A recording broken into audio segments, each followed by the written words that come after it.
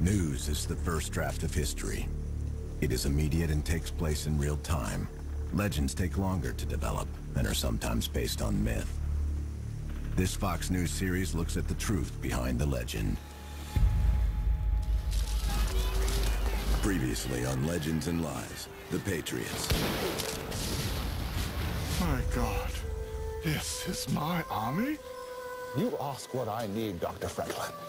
I need everything. And I need it now, or this war will be over before it even begins.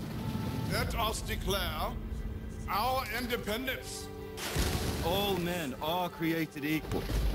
General Howe's army is here. You are outmanned and outgunned. Hundreds of men died. I cannot lose any more. We must evacuate across the river.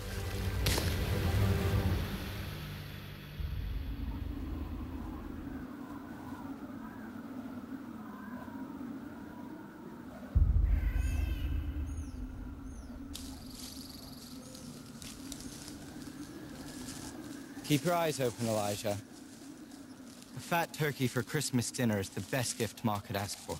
I wish Paul would come home. That would be the best gift.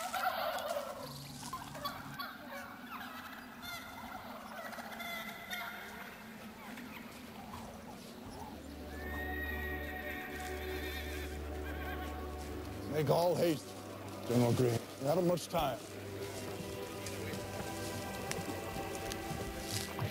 We will have your boat within the hour. Thank you for your service to our country. How do I get paid?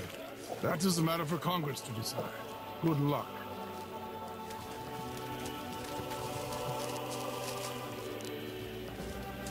What are you doing here? Down!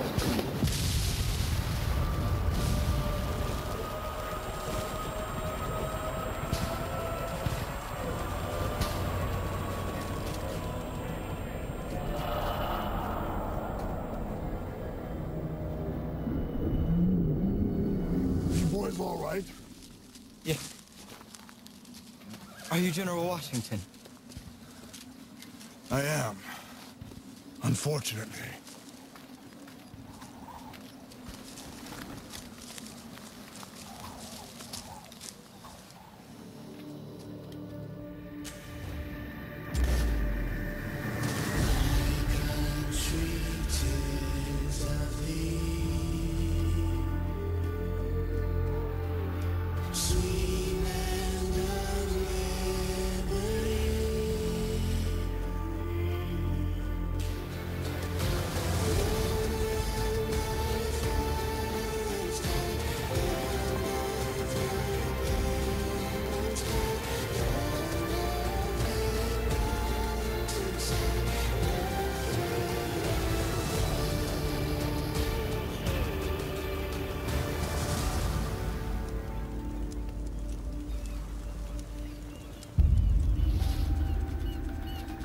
Pushed to their limits by an oppressive empire, a determined group of rebels unites under the cause of liberty.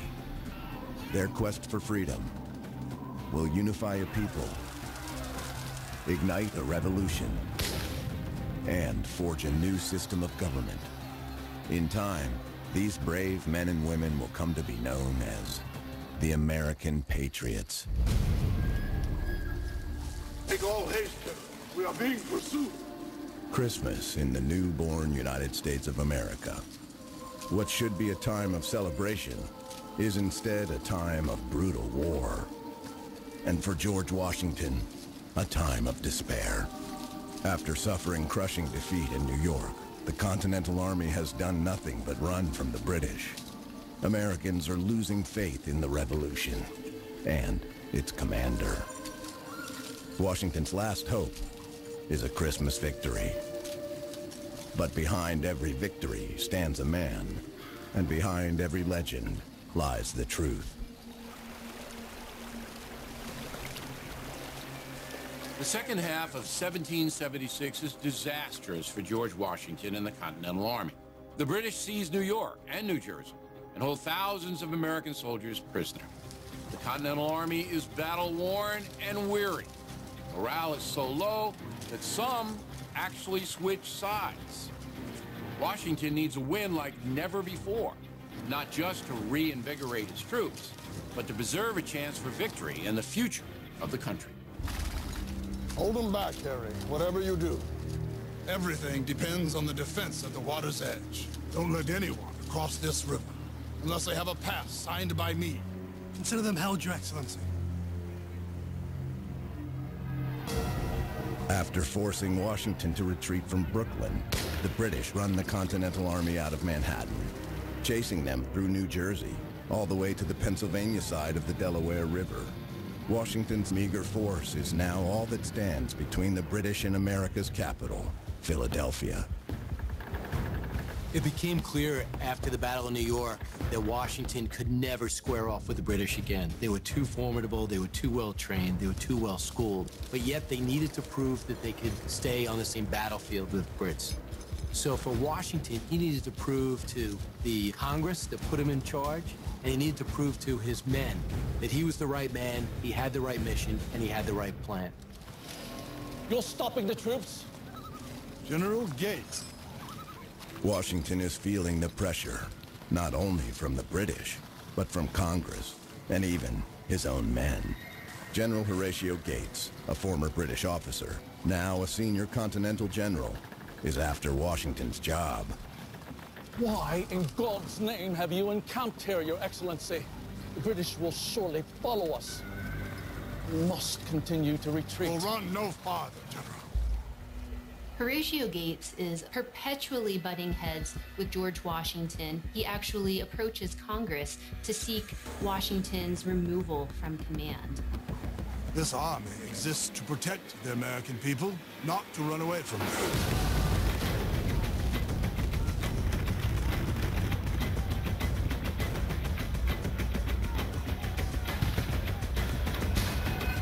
Despite Washington's resolve, the end seems near for the American Revolution.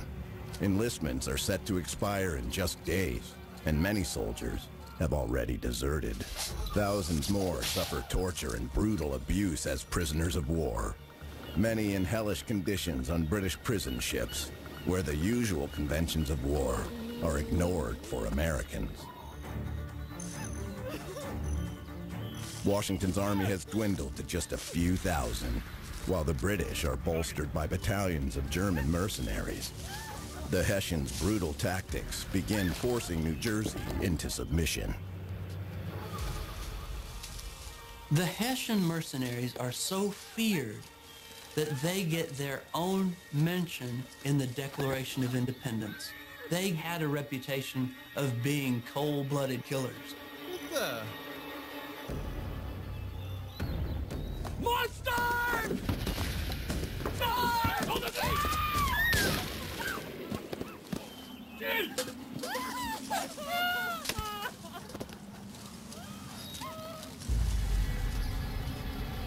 Frohe Weihnachten, meine Engel. German troops commit atrocities everywhere. There are murders, there are farms being burned, there are rapes. And when the American people see their farms ruined, their families, their wives, and their children suffering, they begin to decide that it's not worth it. The cause has reached a moment where it's on the verge of failure because the American people are losing hope. Washington is devastated by witnessing what's happening. That the enemy will leave nothing untried in the course of this campaign to reduce these states to the rule of a most lawless and insufferable tyranny must be obvious to everyone. With the Hessians ravaging New Jersey, it's only a matter of time before they and their British masters invade Pennsylvania. At this stage, Washington's top priority is preventing the British from crossing the Delaware River and marching on Philadelphia. This is classic European warfare. Defeat the opponent in key battles and take the capital city as a trophy. But Washington has two things in his favor. The British grossly underestimate both his intelligence operation and his army's commitment to fight for its homeland. To win this unwinnable war, Washington needs intelligence on his counterpart, British Commander General William Howe. Inside enemy headquarters, disguised as a loyalist, is John Mercereau, a trusted spy who works for Washington throughout the war. That old fox Washington is beaten. He's carved in the mud with 2 sick men. Winter will finish him off.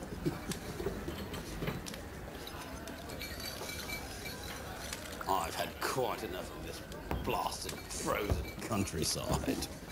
I shall be wintering in New York. General Howe, confident Washington is no longer a threat, makes a fateful decision. Instead of continuing to Philadelphia, Howe will pause combat operations for the winter, falling back to New York and leaving mostly hired Hessian troops at a string of garrisons throughout New Jersey. Colonel von Donop, your troops will take the post alongside the river, right next to the enemy. Colonel Roll, you shall have command at Trenton. Yeah. If I can tempt Washington over here, then I'll capture him.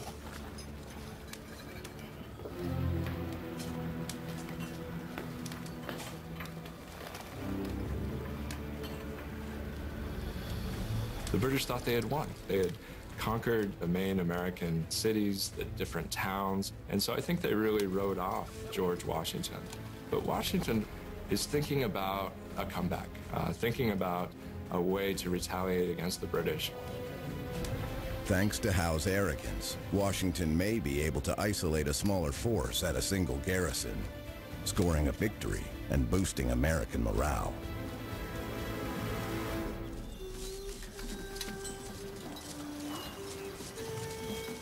With Christmas approaching, New Jersey's citizens reach a breaking point and begin fighting back against the foreign mercenaries ransacking their homeland.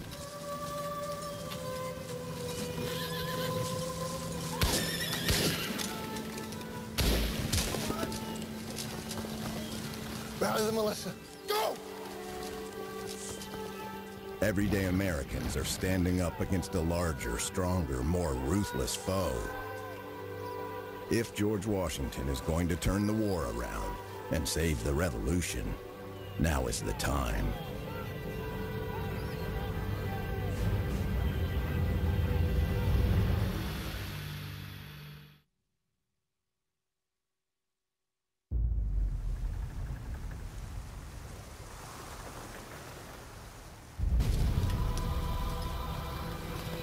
Forced to retreat by the British Army, George Washington is facing near certain defeat, unless he can find a way to strike back.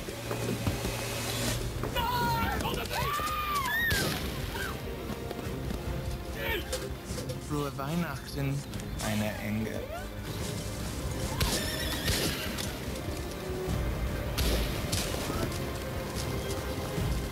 Rally the militia. Don't worry, Colonel Griffin. Go!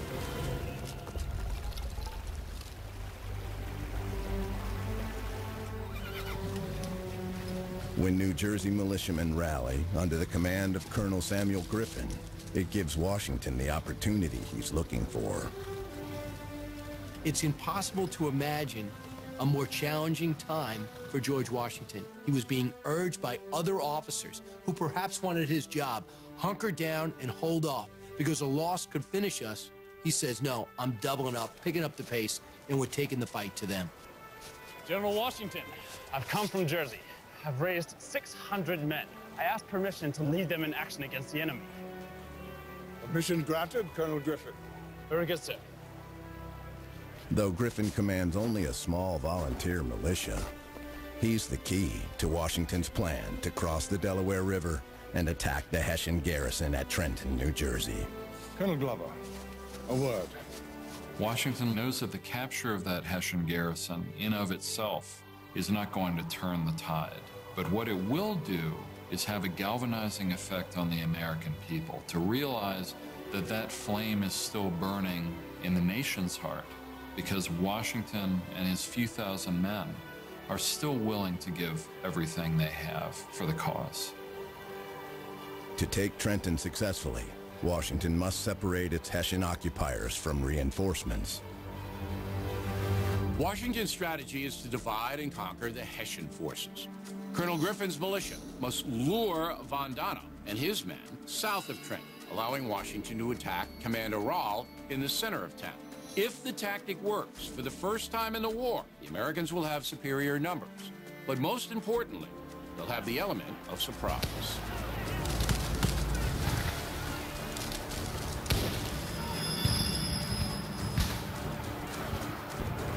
Fire! Fire! Fall back! Fall back to Mount Holly! Fall back, dead! As Washington hopes, Colonel Von Donop takes the bait. Believing he has the upper hand, Von Donop chases the retreating Americans, moving farther from Trenton, opening the city to attack as he does.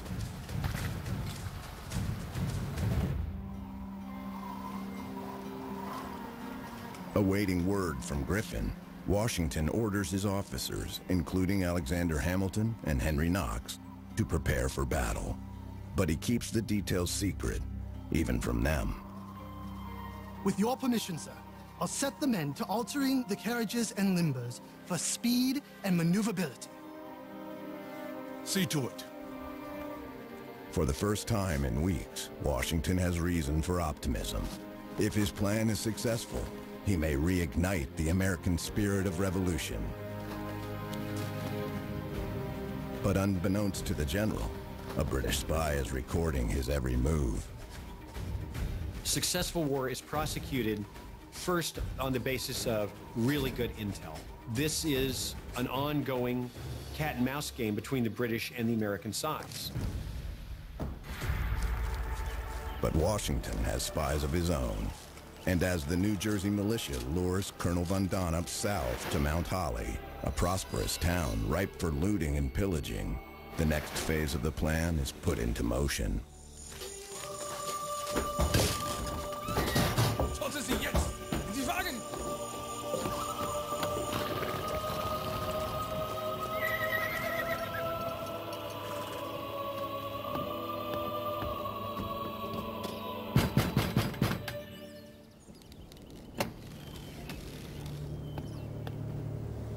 Can I help you?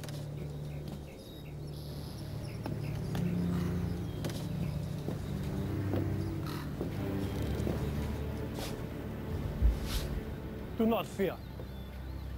I'm only looking for a bed for the night.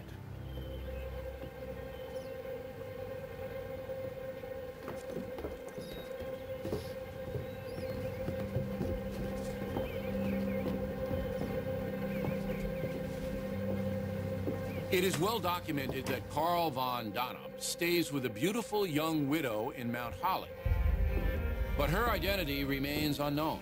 Some historians suggest she may be an agent working for Washington, or even the famous Betsy Ross, a young widow devoted to the cause. Regardless, the mysterious woman is a godsend for the Americans because she keeps Von Donop occupied. I like you very much.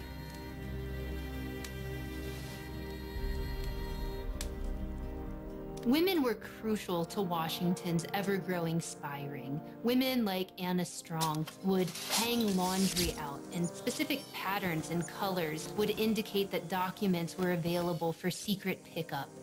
Other women would hide in closets and take notes about what they were overhearing British generals discuss.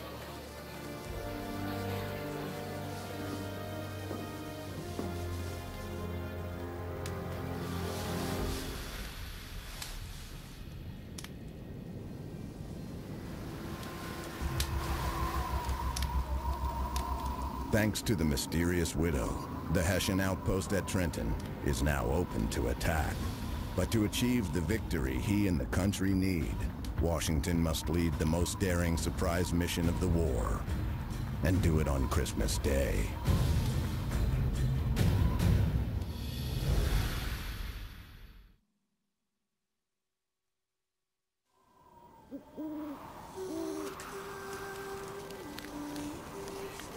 The fate of the American Revolution rests on a single operation to capture Trenton, New Jersey.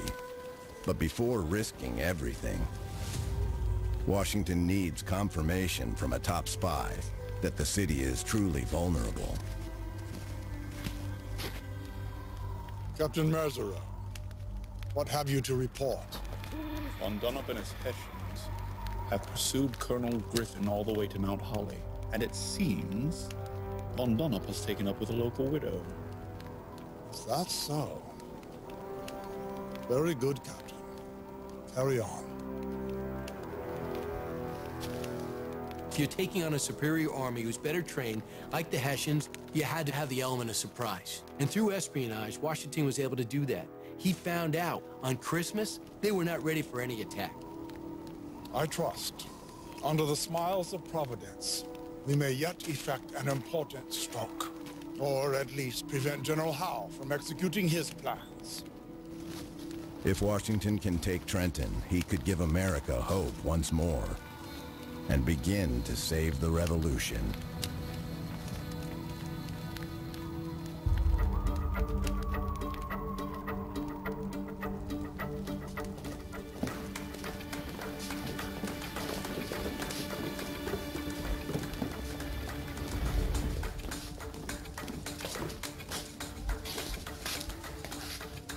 I have asked you here because I see an opportunity for an attack on Trenton. On Christmas? Precisely, Captain Hamilton. While enlistment in the Continental Army expires in a week, Washington still has several thousand men who are fit to fight. The British outnumber the Americans, though, in total troops, but they're spread out along the Delaware River. With Colonel Von Donop out of position, Commander Rahl is left with just 1,400 men inside Trenton. Plus, it's Christmas Day, so if Washington has any hope of pulling off a surprise attack, now is the time. This operation has no room for doubters. There's at least an unspoken tradition that you don't go around attacking other armies on Christmas Day. This was an audacious thing. But the Hessians were amongst the most feared mercenaries in Europe, and Washington realizes that perhaps on Christmas night, maybe they wouldn't be so tough. I will go with General Greene's brigades along Pennington Road. General Sullivan takes the River Road. Here is the key. We must attack Trenton simultaneously from both ends of town. A double envelopment will trap the enemy between us. Washington's plan is bold and extremely risky. He will cross the Delaware north of Trenton and march into the city, while 2 defensive units cross downstream to cut off reinforcements and a Hessian retreat. You intend to cross the half-frozen Delaware in the midst of a snowstorm? I do. Do you take issue with that? Not at all, Your Excellency. Gather your men and make your preparations, gentlemen. Tomorrow, on Christmas night, we attack.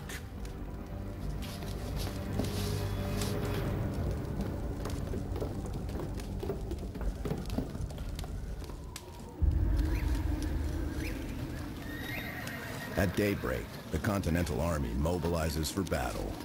Still, only a handful of officers are given the details.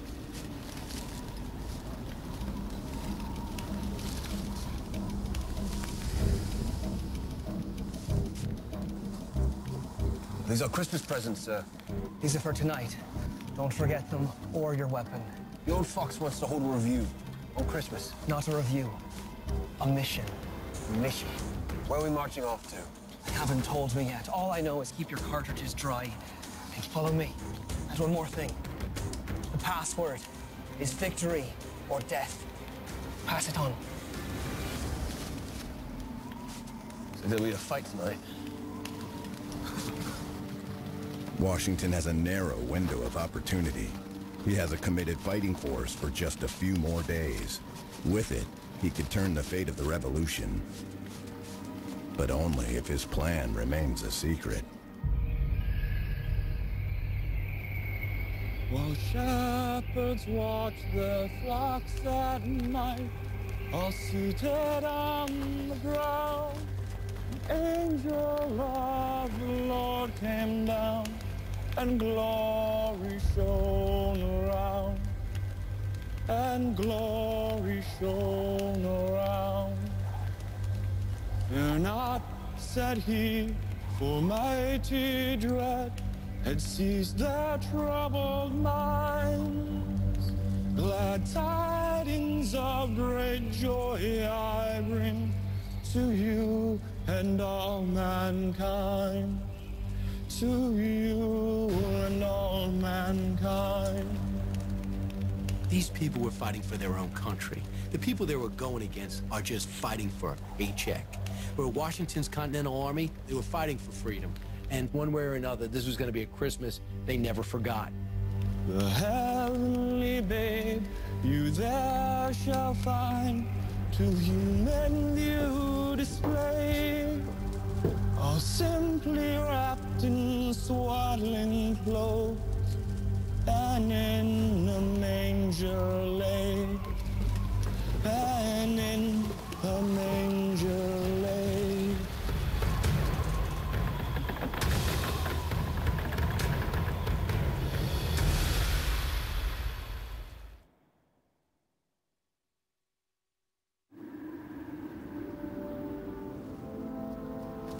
As George Washington prepares to lead his men in a daring attack across the ice-choked Delaware River, a snowstorm rages, only intensifying the mission.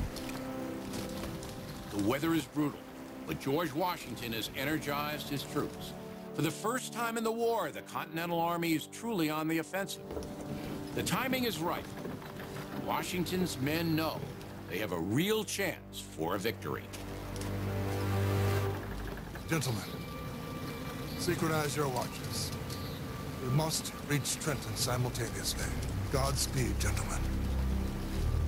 This is the moment where it is truly do or die. Ice floes are rushing down. Pretty soon it's going to be impossible to cross, but they have to take the chance.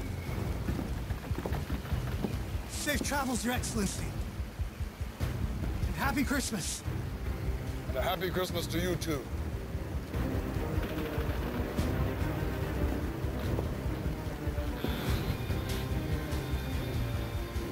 We're talking about transporting artillery, cannons, horses, and all of this in a blinding snow, freezing temperatures, howling wind, for the worst possible circumstances.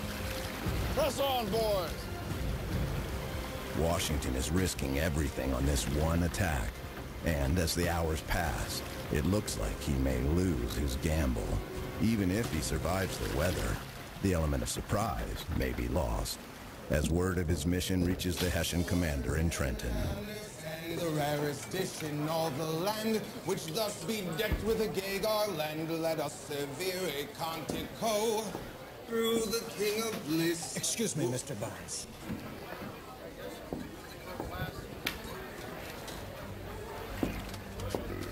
What is it? I've come from the American camp. An attack is imminent. Let the Americans come. My men will go at them with the bayonet. Washington benefits from the sheer indifference of commanders on the other side. The Hessian commander in Trenton is made aware of the encroaching American army and pockets the message without even reading it. Colonel Rawls' indifference is a stroke of luck for Washington. But elsewhere, his operations luck is running out. Downriver, massive ice jams force his two defensive units to abandon their mission. Instead of enveloping Trenton with a three-pronged attack, Washington must go it alone. If he's able to make it across the river.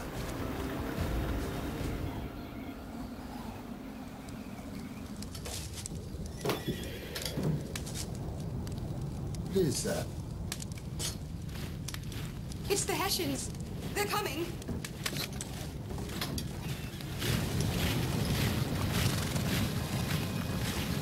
What army is this? The Continental Army of the United States.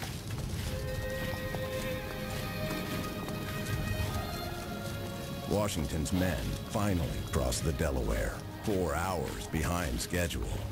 As the Americans make their way through the New Jersey countryside, local citizens join their ranks, eager to retaliate against their Hessian oppressors. There were better tacticians than George Washington. There were better military planners than George Washington. But almost no one in American history has proven to be better in the clutch than George Washington. Washington had something special, and whatever he had, people believed in him. General, it's nearly dawn. I doubt we'll manage to surprise them. Press on! Press on, boys! The going is slow. Washington fears that come sunrise, they will surely be detected. Washington's plan hinges on surprise and timing. They've already blown their timetable, and they still have to march nearly 10 miles before they reach Trenton. What often gets forgotten is that the march to Trenton is actually worse than crossing the Delaware. The blizzard intensifies. The troops must navigate steep hills and flooded ravines in the pre-dawn darkness. Poorly dressed and drenched from the snow and sleet, 2 soldiers actually die from exposure before they even reach the battleground.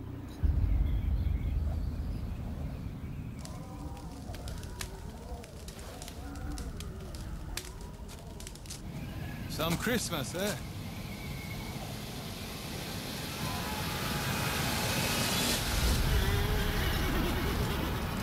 Defiance, the enemy!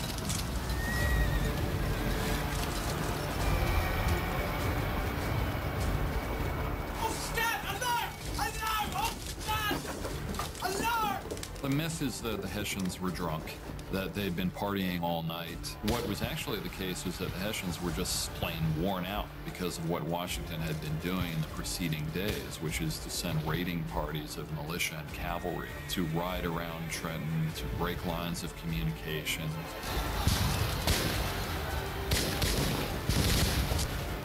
Alarm! Alarm! Oh, no! God be praised. May his vengeance be swift and terrible. Follow me, man! Amazingly, Washington pulls off the crossing, survives the march, and even as the cover of darkness ends, still manages to surprise the Hessians. Now, his exhausted troops must defeat the seasoned soldiers, the same men who overpowered them back in New York. Some would say a victory will take nothing less than a Christmas miracle. The only answer now is to declare our independence. America is at war, Dr. Franklin. Welcome home. For more revealing stories on these and other Patriots featured in Legends and Lies, purchase the companion book, available at BillO'Reilly.com and bookstores nationwide.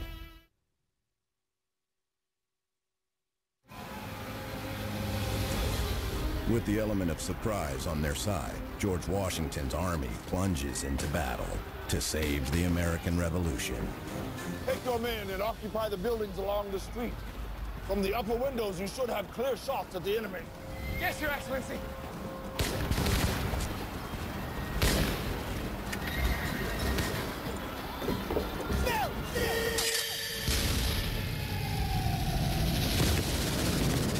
What is going on? Stand! Hold! All right, hold on it! Stand! Washington's masterstroke is that he broke all kinds of conventions of European warfare. He's fighting in winter, and he's fighting on a holiday, and he also is fighting in a snowstorm.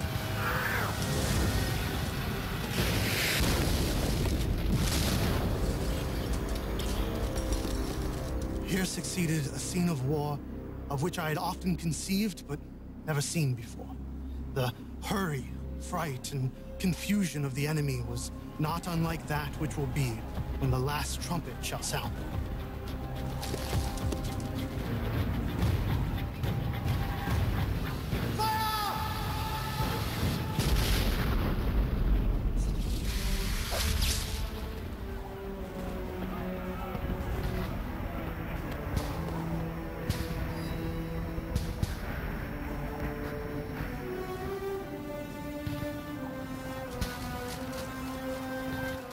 The Hessians begin surrendering. 1s, 2s, 4s, entire regiments. It's over within an hour.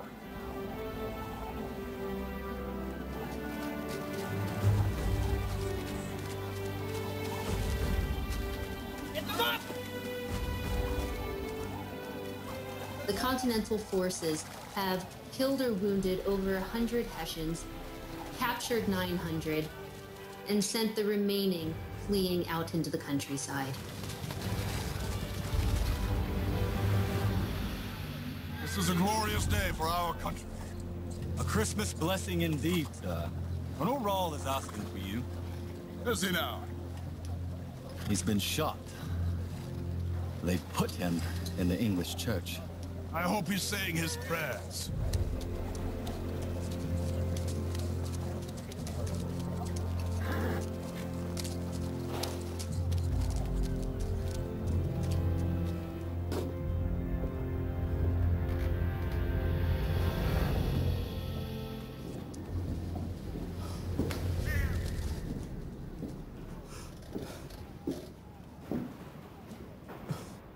General Washington, take care of my men. I give you my word. Your men will be treated with all due consideration by the American Army. In this moment, Washington is extending a courtesy to his enemies that his enemies clearly had not extended to Americans.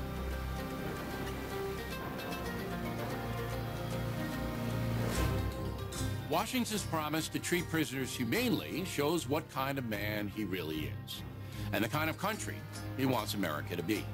The British hold American prisoners in deplorable conditions, without heat or sanitation. Many American soldiers die in captivity.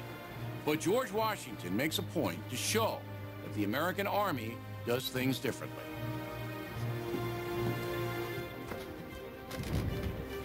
Later that day, Johann Rahl dies from his injuries.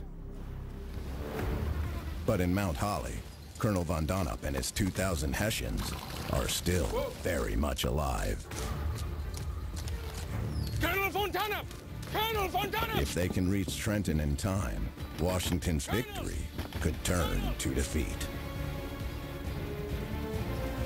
Colonel von Donop! Colonel von Donop! What is it? The Americans have taken Trenton. Colonel Rahl is dead. Mein Gott.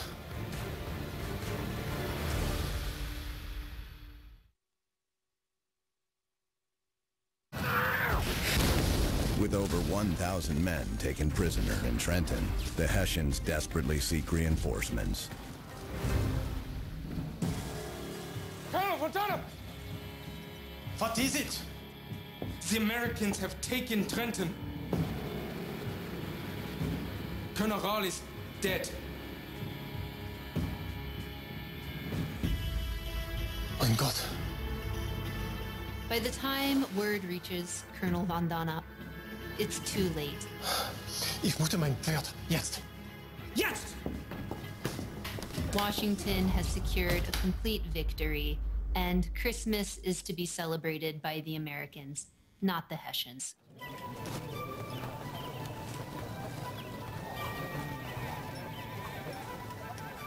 In the end, those Hessian troops were routed at Trenton, and it became a gigantic propaganda victory for the American Army and a huge public relations battle for the British.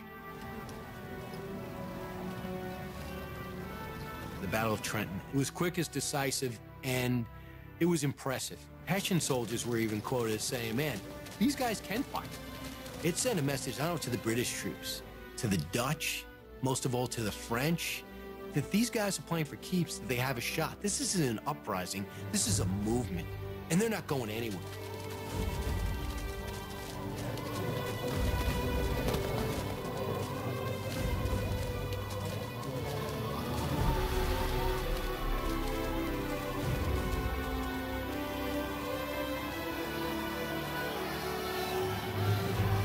I thank the officers and soldiers for their spirited, gallant behavior at Trenton. Their behavior upon this occasion reflects the highest honor upon them.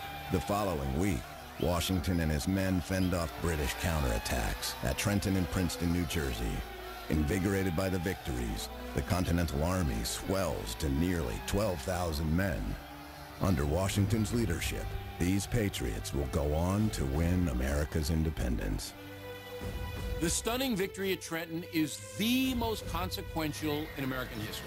Washington's leadership and his soldiers' sacrifice give the Army the morale boost it needs to renew its fight and push through to the end of the war. Washington's collection of patriotic fighters is symbolic of the country as a whole. Still shaky on its feet, but beginning to believe in itself and hold its own.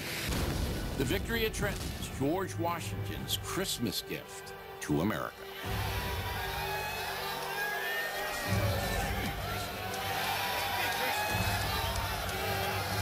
Thanks for watching. If you'd like to help us produce more compelling historical content like this, please like, comment below, and share this video with fellow history buffs. And of course, be sure to subscribe to help keep history happening.